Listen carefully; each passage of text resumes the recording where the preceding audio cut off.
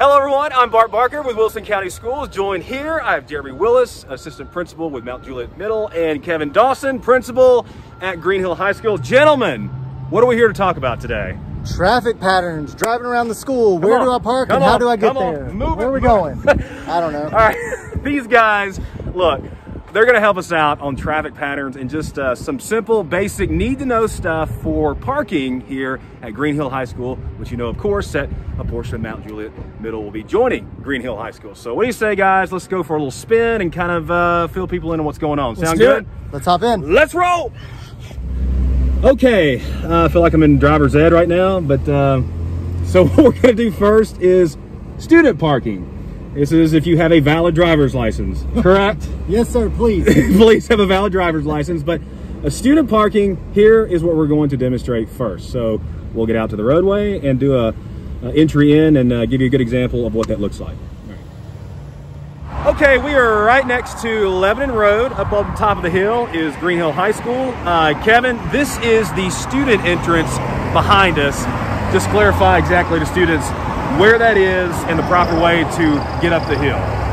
So students are going to enter over by Car Hunters, the used car lot.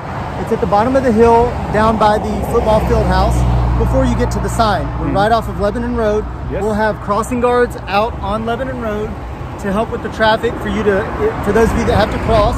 But if you'll drive right up this hill behind us. Yes. This is a dedicated entrance and exit for our students.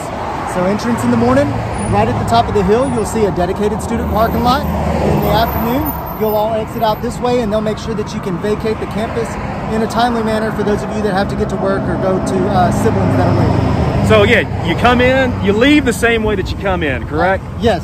One very quick note that we want to point out, it could be very easy to think. Kevin, let's just kind of walk with me here. As you see behind us, that red light, that brand new traffic light on the far side, further down Lebanon Road, that is not the student entrance. No, sir. There is no light at the student entrance. You will see crossing guards there. All right, pretty simple stuff there. Everybody good so far? I don't think that's too difficult, right? No, absolutely not. All right. Okay, the guys have dropped me off, and here they come right now. A good reference point. They are heading, of course, east down Lebanon Road, the big American flag beside Car Hunters, the used car lot beside the entrance, and here they go.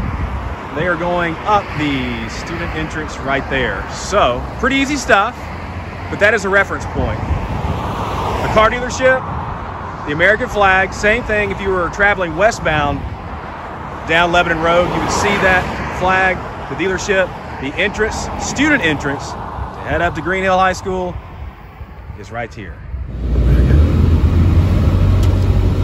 All right, we are going up the student entrance right now at a safe speed. We're going to turn left at the first entryway to the parking lot, just past this blue car coming by us. So students can park wherever they find a spot up in this lot right here. It's like Southwest, free seating, right? Absolutely. Free parking. First come, first served. Gotcha. Okay. Polish off the Pop-Tart, finish your last Lizzie lyric, and let's go. All right, now we are heading towards the parents' entrance, and we have accessed North Green Hill Road off Lebanon Road. There is the front of the building. I know it can seem kind of odd to think it's the front but not facing Lebanon Road, but that is the front of the building. It faces North Green Hill Road. Parents, this is for you. And we're gonna go up here and take the right.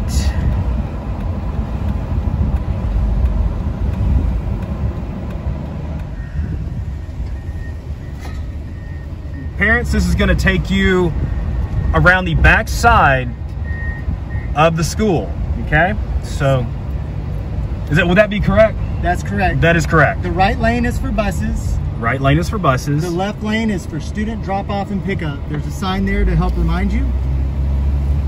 Okay. The road will wrap all the way around the building to give us plenty of opportunity to back up without having to take up space out on North Green Hill. Gotcha. Road. And there's a sign that indicates student drop-off. Yeah, right there. The left-hand lane is for student drop-off. There's student drop-off sign right there.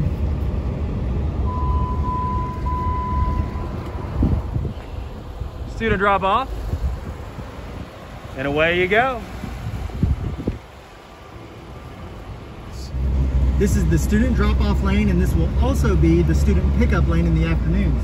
So if your child is going to be a car rider, you will drive down the same lane that you dropped them off in the morning. We'll line up here and we'll await our students to come in and board their cars to leave for the afternoon. There is only one student drop-off pickup. It is right here. There's not one on the back side of the building. It was just directing traffic on where to go to take the proper lane, correct? Correct. Okay. One place for student pickup and drop-off.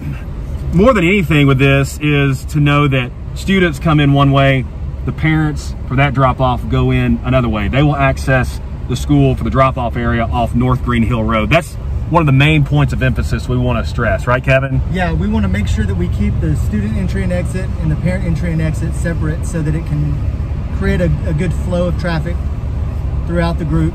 We've got a B-Day group coming on Monday, so they'll be our guinea pigs. We'll try it out, and hopefully we have it fine-tuned for that A-Day group that comes on Tuesday. And let's just make one thing really clear. It's not going to be perfect that first day. It's not going to be perfect in the first couple days. It's going to take practice to get it right. Even not only for just the Green Hill community, but just the community that surrounds Green Hill, you know, so that the neighborhoods and the businesses around and just the normal flow of traffic. So that's going to take some time, and we'll all figure it out together. It'll just be an adjustment, but it'll happen, right? And that's very typical for new schools, as many of you do know, is those traffic patterns, times a day where more volume is in place. So the schedule can be adjusted accordingly. So you've been a fine driver. I appreciate that. Patience and understanding is what we always want on that first day. And remember, there's always a first day. And we have to get through all that, and we have to be patient, and we have to realize that the number one thing is student safety, get them to and from school safely. That's what we want.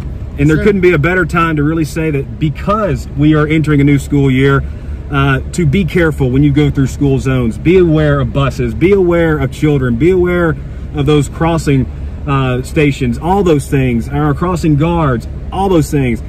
You know, look, it's not supposed to be on your phones in the first place, but you're especially not supposed to be on them going through school zones. So just be careful. It is that time of year to take extra caution when you're traveling out and about, especially during the mornings and the afternoon hours. So keep that in mind. Guys, I appreciate the tour through the parking lot to kind of give our students and parents of Green Hill High School and our parents with Mount Juliet Middle some added guidance on the drop-off and pickup zones. And Kevin, for you, driving to school for our students, where to go, where to park, those sorts of things.